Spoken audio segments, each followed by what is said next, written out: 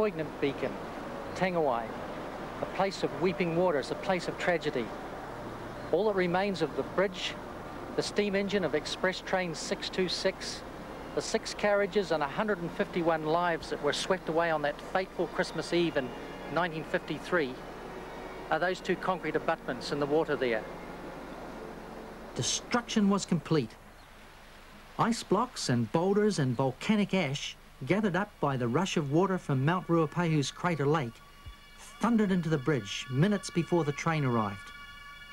Was this an act of God? Or was it a probability that engineering design could have provided for?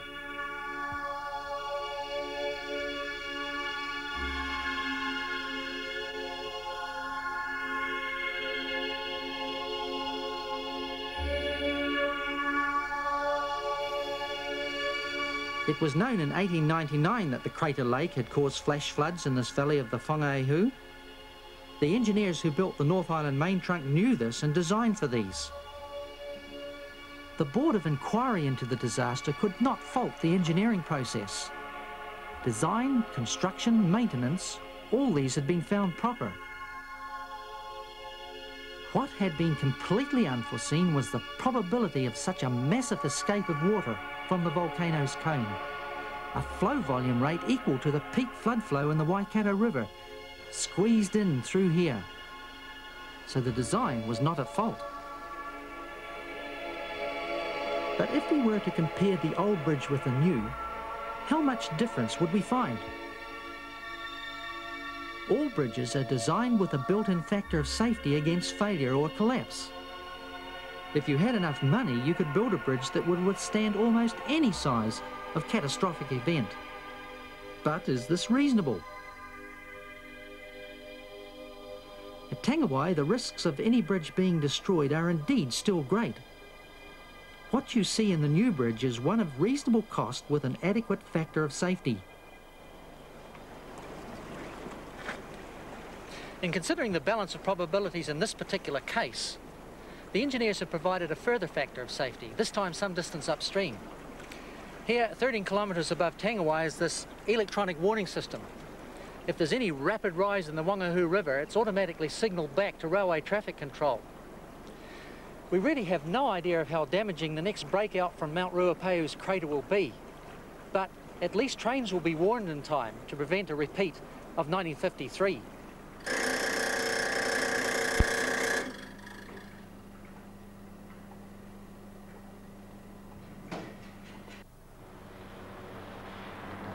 This was the scene of a notable New Zealand bridge problem. Here at the Newmarket Viaduct in Auckland, lessons were learnt that resulted in international changes in concrete box girder bridge design. The problem here was fortunately not a collapse. Again, it was the elements that caused the problem. Alex Stirrett was the chief designing engineer for the Ministry of Works at that time. The problem on Newmarket Viaduct first manifested itself actually during the construction of the bridge. Construction took place between 1964 and 1966. It was a problem that had not been allowed for in the original design of the bridge and was later known as the temperature gradient effect. It first manifested itself during construction of the box girders, cantilever erection on either side of the piers, and it resulted in the ends of the cantilevers sagging during the construction because of the effect of temperature acting on the box girders. The cantilevers were free to deflect, and as the deck got hotter during the day, then this caused the cantilevers on either side of the piers to sag downwards. How much sag was involved then? Oh, it amounted to quite a few centimetres, and this was a movement that occurred every day during the construction. After a lot of investigation on the site and on the bridge itself, it was decided that very extensive remedial work would be carried out, and this was done by inserting high tensile steel bars inside the box girders. As a result of the problems on Newmarket Viaduct and the investigations carried out by the Ministry of Works and Development, a new code of practice was developed, and this was one of the first in the world developed on the question of temperature gradient. And as a result of this, all major bridges ever since then have been designed allowing for the effect of temperature gradient.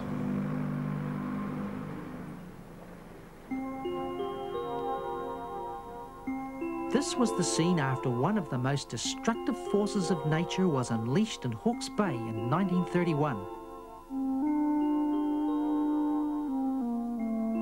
The Napier earthquake was the turning point for structural engineering.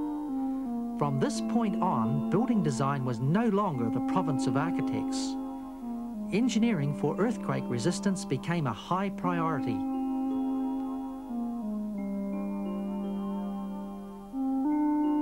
These ruins are not the result of earthquake. They are remnants of a most important development in the engineer's capacity to design for earthquake resistance.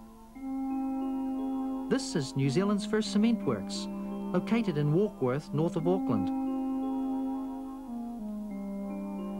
Unreinforced concrete was used widely by Roman builders and engineers, but after the fall of Rome, the art of cement making was lost. It was revived by 18th century beacon builder John Smeaton, who engineered the Eddystone Lighthouse off Plymouth Harbour. Smeaton used Portland stone bound with cement mortar to found his structure on Eddystone rock. Previous towers and timber had not survived violent English Channel storms. Modern cement originated in 1872 and was patented as Portland cement because of the similarity to Smeaton's Portland stone.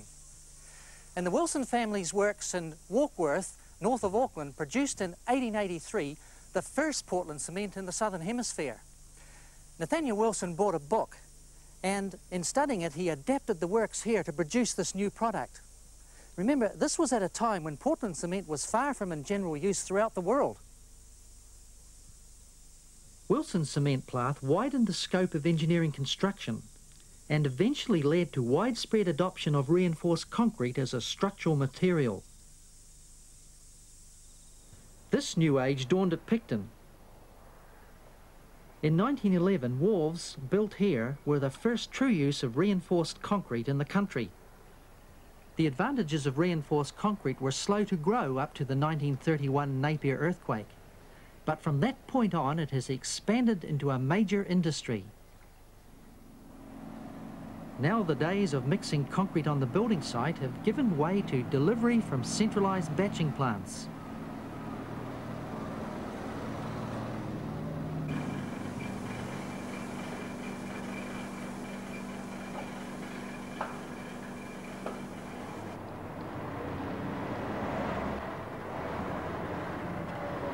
And no longer does concrete necessarily have to be hefted up the sides of buildings to be poured into floor slabs or walls. It can be pumped, thus simplifying the construction process enormously.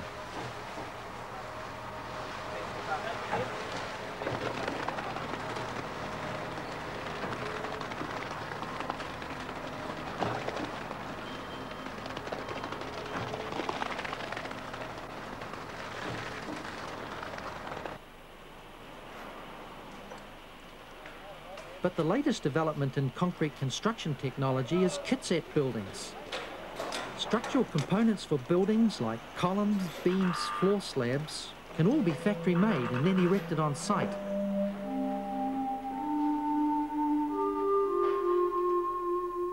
New buildings can be constructed in a fraction of the time it took when concrete had to be cast into boxing.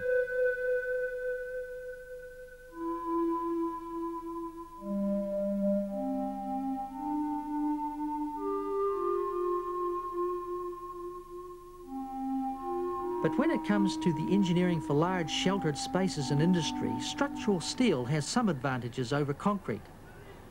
Factory fabrication in modern steel workshops, descendants of those early foundries which supplied the gold mining industry, allows speedy erection on site. Steel provides exceptionally strong but slender columns and beams and roof trusses, and considerable flexibility in structural shapes to suit particular applications. With welded and bolted joints, assembly on site is straightforward and quick. But large space engineering can also use reinforced concrete. You have to think like a bridge engineer. These arches look familiar. This aircraft hangar was built long after Grafton Bridge, but the design principle is similar. Instead of a bridge, we have a large covered space with no interior supports. Here's Air New Zealand's #1 hangar at Christchurch, built in 1980. Look at the tremendous length of this span. All achieved by the use of modern pre-stressed concrete bridge building techniques. Now, here's a problem. Whereas you can anchor the ends of your bridge on the bank and then extend your bridge sections out piece by piece, here there is no bank. However, you can build your own anchor. First, your main column, then cantilever out each side. You tie down here, and then start building out to meet in the center. As you go, you apply weights here and here to make the structure think it has a final roof load. And when the ends meet in the middle, a huge beam will be finished in its true shape, and no sag will then occur when the roof and the doors go on.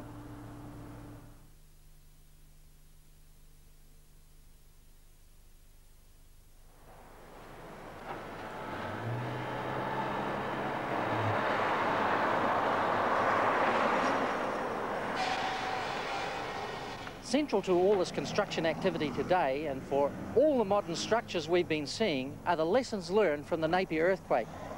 What we see going on here are construction methods for earthquake-resistant designs, and these are based on engineering codes of practice that are continually being updated. Codes of practice are design rules that represent accumulated knowledge and experience of past years. It's a sharing process which begins in our schools of engineering. Professor Bob Park of Canterbury University. I think one of the keys to our success really has been the very close cooperation between what you might call the design profession and those that do the research. New Zealand is a small country. It's had the advantage that these people can easily come together and the designers can rapidly incorporate the results of research into design practice. And so our codes, in fact, are very good indeed. They do represent true state-of-the-art documents. New Zealanders have established quite an international reputation in this area of earthquake engineering also, haven't they? Yes, well they have really. I think you have to acknowledge that our New Zealand graduates form very fine engineers. Our engineering schools are getting very good students coming into them, and our structural engineers have a very high reputation. They work overseas. Our codes have been looked at by overseas countries. In many cases, some of our codes have been actually adopted, or parts of them, in overseas codes of practice. And so it's this involvement with overseas and also with cooperative research, which has really caused this acceptance of our codes quite widely. How are we cooperating with other countries in exploring latest developments? I think the most interesting recent one is the cooperative research project which is being developed, in which there are 4 participating countries. The countries are China, Japan, United States and New Zealand. And each country, or the laboratories of a particular university in each country, will be testing a structure designed according to their own design code. And we're going to apply the same earthquake to each of those structures. And it'll be interesting to see how the behavior of those structures compares. There are 2 main principles to consider in reducing the earthquake risk to buildings. These masonry structures were too rigid. If they'd been able to flex and stretch, far less damage would have occurred. On top of that, strength is required to prevent earthquake-damaged buildings from injuring their occupants. Since Napier, earthquake forces have been carefully studied. Equipment like this DSIR strain measuring device accumulate data on ground movement. Earthquake recorders measure shock vibrations at different locations around the country. The effects on a building from earthquake forces depend on the geological structure of the subsoil. If you fix your building on solid rock or on piles driven deep into the ground, then when the shock occurs, you get this sort of flexure. Of course, it's exaggerated here, but you can get the idea.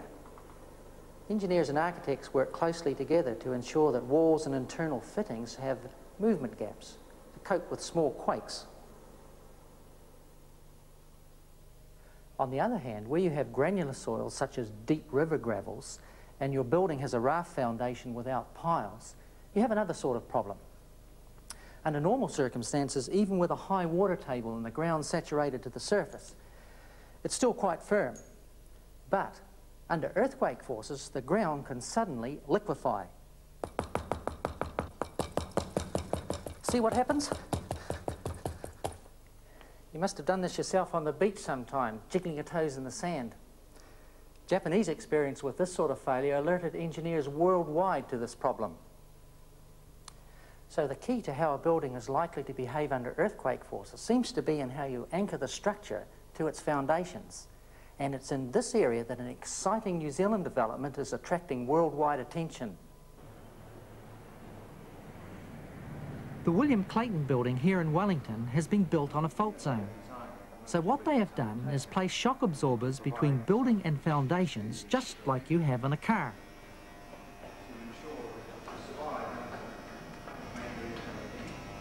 Looks deceptively simple, doesn't it?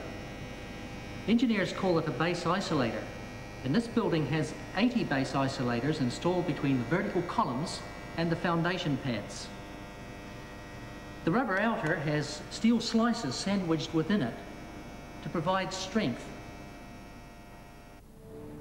When we look at a modern building, we can be certain that earthquake risks have been designed for. But what about the many older buildings in our community that were erected before the current design rules were drawn up? Well, engineers have developed methods for strengthening existing buildings to resist earthquakes. After a 1942 earthquake in Wellington, the town hall was strengthened by adding these concrete buttresses. This newspaper office was built 5 years before the Napier earthquake and has since been strengthened for earthquake resistance. And for old masonry buildings, it is not necessary to pull them all down and rebuild. Buildings can be recycled by suitable strengthening.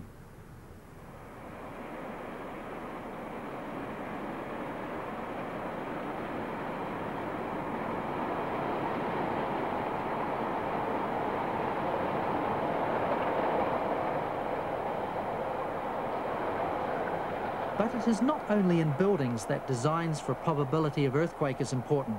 Every structure is vulnerable. How do you design a modern railway viaduct to resist earthquake forces?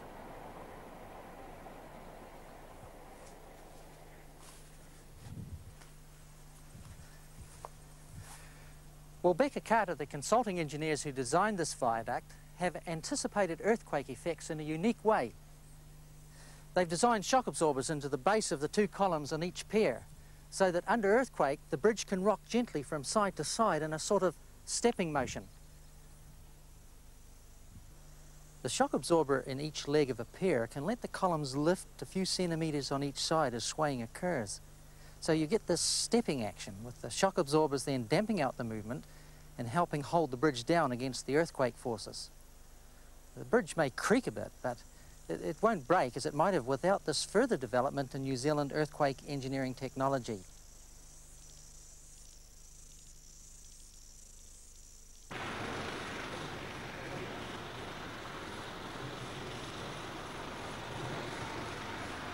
In designing for earthquakes, the larger the project, the larger the potential risk of damage and disaster if things go wrong. The Clyde Dam has been about as controversial as the Arapuni Dam on the Waikato River, New Zealand's first large-scale concrete dam. Like Arapuni, public attention has been focused on the quality of engineering. This project is located near a fault line, and the concern has been about earthquake safety. So how safe is it? All engineering structures, including dams, are built according to predetermined design rules. This ensures a finished product which under normal conditions is completely safe. Within those design rules is an extra element called the factor of safety, which takes into account abnormal conditions. Here at Clyde, the design rules call for the structure to resist a maximum quake force that might occur once in 100 years. The safety factor takes into account the worst possible earthquake, so that even if damaged, the dam will survive. Thus, the structure of the Clyde Dam will be made up of 28 concrete blocks. One special joint has been designed to allow movement under earthquake forces without causing structural damage. It brings us back to the dilemma posed by the Tangawai Bridge. At some stage, you have to reach a balance between how much safety and how much cost of construction. The balance must be struck with care. Major earthworks such as this canal system are subject to risks associated with the variability in New Zealand's soils and rocks. Disaster struck here at precisely 1:48 p.m. on Sunday, September 20th, 1981. The bank of the canal that used to run through where you now see the pipes, it began to collapse.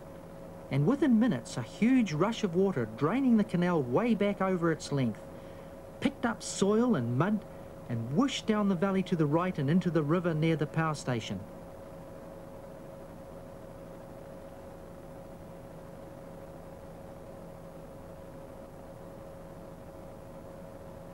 With all that water, the volcanic soil stood no chance and eroded away rapidly. Fortunately, no persons were injured in this failure of the canal.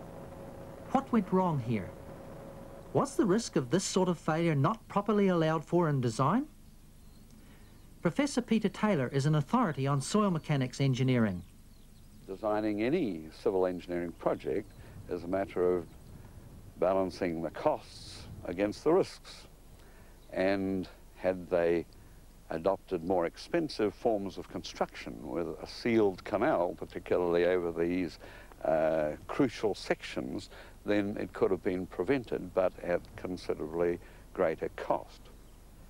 When you're dealing with the natural materials of the Earth's crust, however much investigation you do, there will always be some secrets that nature holds back. And it's not only in New Zealand where we have such failures. Just a few months before Ruahihi failed, the Teton Dam in the United States failed. And this was designed by the US Bureau of Reclamation, who had tremendous experience in designing large earth dams, yet it failed. So there is always a risk of failure. It can never be entirely eliminated. It can be reduced, usually at increased expense. One of the difficulties is that the risk of failure cannot be evaluated, except in a very general sort of way. And that will never be overcome. In this case, the canal failure has been restored and valuable lessons learnt. But the public interest in engineering projects is not concerned just about risks. In 1962, the last of 8 hydropower stations on the Waikato River was well underway here at Aratiatia, just downstream of Lake Taupo. The public's concern in this case was about this. Where has all the water gone? The energy wasted in the rapids could be tunneled through the hill there to be dropped into a power station in the gorge. But this meant the whole flow of the river running continuously through the power station turbines and none down the rapids. Public reaction was swift. Are engineers no more than Philistines on bulldozers? What right have the engineers to alter the environment in this way? More on this in the final program of the series.